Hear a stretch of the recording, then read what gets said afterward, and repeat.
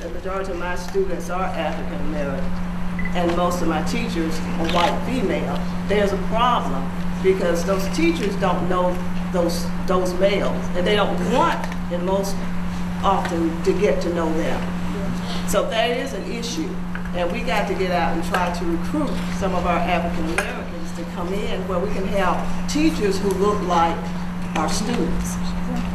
And many times when we look at our discipline issue, those students, those black African Americans, are being written up by those white female teachers.